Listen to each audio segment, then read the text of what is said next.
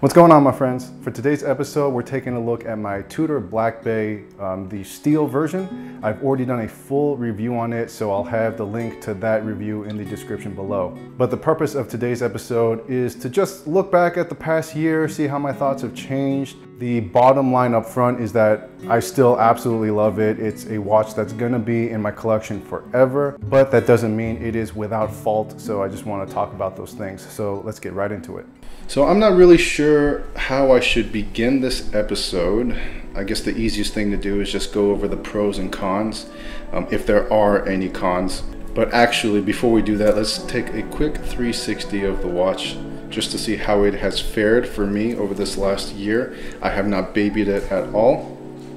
And one thing you're gonna notice immediately is on the side, there is no mirror polish anymore. And that's because I removed it. Some of you are gonna think, oh my God, what the hell are you thinking? That's a couple $1,000 watch, you know, how are you gonna resell it? Well, reselling was never part of this watch's destiny. I already knew from the very beginning I was gonna keep it forever. And quite honestly, I like it much better without the mirror polish on the side. So now let's go over the cons. Now keep in mind, these cons are very nitpicky. You know, they're not going to ruin the overall wearing experience for you. These are all just personal opinions of my own. But con number one, I'm gonna say, is the overall size. The case height or thickness is, I measured it at 14.6 millimeters. And you know, a normal person would be like, that's not very thick at all. But when you sort of get spoiled by watch collecting and you become one of those watch obsessed addicts, you know, 14.6 does become quite thick when you compare it to other watches in the same category. And in my opinion, there was no reason why Tudor couldn't have released this watch with, you know, a 12 or sub 12 millimeter case. Now I know that's what the BB58 was for, but in the BB58 version, they never came out with this model, so that's a moot point. And then I guess con number two, and I think a lot of you are going to agree with me, was the bracelet. There's nothing wrong with it. Functionally, it works fine. And again, I'm being kind of nitpicky, but I just didn't like it. You know, I felt like it was subpar, considering you're spending upwards to about $4 grand. I just felt like it wasn't $4 grand worth of bracelet. There was nothing wrong with the hardware. You know, everything works fine. The clasp works good, and the safety tab was buttery smooth. It left me unimpressed, and I'm much happier with this aftermarket strap code bracelet. But aside from that, that's all I have to complain about this watch. And if you're into watches, that's, you know, pretty successful when you're considering all the other possible things that could have gone wrong. They didn't. This Tudor Black Bay has just been an all-star performer. Two things that I realized while owning this watch is, number one, it has really launched my collecting strategy for the better. I think I have become a better collector and much more knowledgeable collector. I'm getting into Tudors, but on the flip side of that, I think it's also sort of spoiled or ruined me as a collector, because my standards are now much higher. I don't enjoy cheaper budget watches as much as I did before the Tudor. And while that may not necessarily be a bad thing, I guess in some perspectives or some ways, you might consider me officially a watch snob now.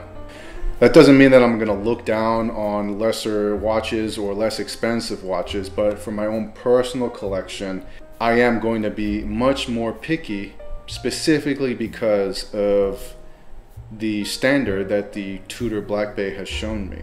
For those of you that watch my channel, you might be familiar with my litmus test when it comes to watches. So right away, right out the box, the two things that I look for from a watch is the bezel action and then the crown action.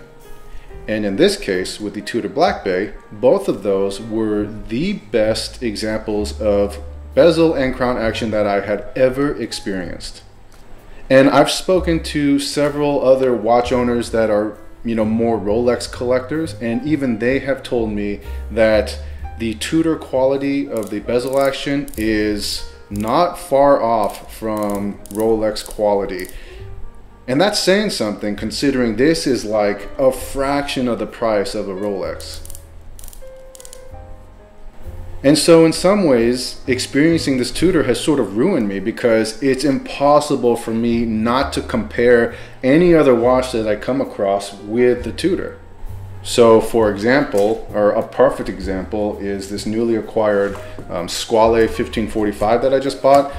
Ignore the naked bezel. I'm still in the process of modifying it, but you know, as soon as I received it and I started turning the bezel, the first thing I think about is, oh well, you know, how does it compare to the Black Bay, you know, the Tudor Black Bay? And in unbiased opinion, you know, this is a fantastic bezel, but I find myself constantly comparing watches like this to my Tudor Black Bay, and frankly, they just can't beat it. You know, it's such a well-made, good quality bezel. And then same thing with that crown action. I mean, look at this. I don't know if you can see that. Hopefully I can get some close-ups later on, but that crown stem, you know, it's so thick. I mean, I know that that itself is not the crown stem, but it's so solid. Everything from hand winding, the movement, to changing the time. It is the most beautiful thing ever. And talking about the movement has really redefined the definition of beater watch to me. I think a lot of you can relate to my previous definition of beater watch, where a beater watch was sort of like a very cheaply made watch that you don't care at all if it were to break when you're doing heavy labor. And so, or, you know, that might not have been your definition, but that was my definition. It was just a shitty watch, a watch of such low quality that I could not care less if it fell apart while I was, you know, just doing any kind of hard labor. A watch that you could literally just beat up and throw away. So that was my definition of beater watch. But the Tudor Black Bay has redefined that definition, because now I have experienced a watch with a movement that could handle or withstand a beating more so than any other cheap beater watch and still keep on ticking. And that's attributed to the traversing bridge, the silicone balance spring, and the extremely tight tolerances that Tudor provides with this watch. And again, that is another thing that is so beautiful, because you're spending several thousands of dollars for a watch that can handle anything and everything, and I absolutely love that. Nothing frustrates me more than seeing somebody spend like half a year's salary on a watch and they do nothing but baby it and keep it in the safe. And, you know, I'm not going to judge them. Well, actually, you know what? Screw it. I am going to judge them. I judge them. I'm not going to say anything about it, but deep down inside, I'm going to judge them, because I'm like, what kind of life is that? You know, you spend that much money not even able to fully enjoy a watch. And to me, enjoying a watch is being able to wear it and not worry about it. And it helps accentuate aspects of your life. And I want to discuss me removing this mirror polish again real quick. So the reason why I did it was because over time, when I redefined the definition of beater watch, I felt like a mirror polish, a high mirror polish, just wasn't fitting with the Tudor Black Bay.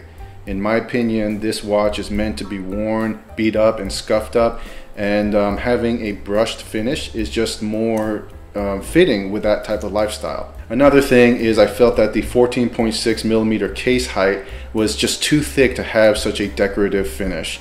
And I think that's a reason why a lot of people consider the Tudor Black Bay as slab-sided, because you've got such a thick case thickness, but then a mirror polish that just doesn't fit with that case height. But in this case, I feel like with the brush finish, you lose that slab-sided quality, and it just pairs so well with the overall case design. So I mean, that's pretty much all I got to say about this last year, or reviewing this last year with the Tudor Black Bay. All in all, it's been a fantastic experience. I am grateful that I was able to get one of these and truly experience a new level of watch quality. I think Tudor is a fantastic watch to really get started in the world of luxury.